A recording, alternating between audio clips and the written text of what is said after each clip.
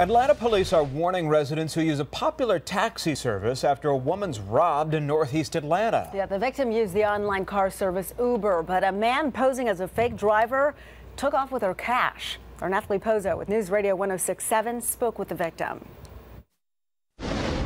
Catherine Rossi was visiting Atlanta from Charleston. She spoke to us via Skype and said she'd used the Uber app for the first time the day of the robbery. Got the notification to that the driver was outside, and so when I went outside, there was a man who said that he was my driver. According to Uber's website, you can only use their services through their app. The GPS system picks up your location, and in return, you'll get a picture of your driver, phone number, make and model of the car. Uber says they take those measures to protect their clients. Rossi tells me she got in the car on Highland Avenue. A few minutes into the ride, the driver asked her if she wanted to smoke marijuana and pulled over into a motel parking lot and got off the car.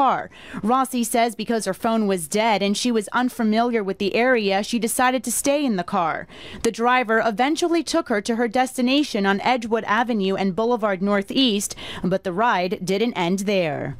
Oh, there are my friends, you can let me out right here. And he said, not until you give me all of your money. And I said, that's not how Uber works. Police say the driver would not let her out of the car and took off to a secluded location. She's not from Atlanta. She did not know where she was.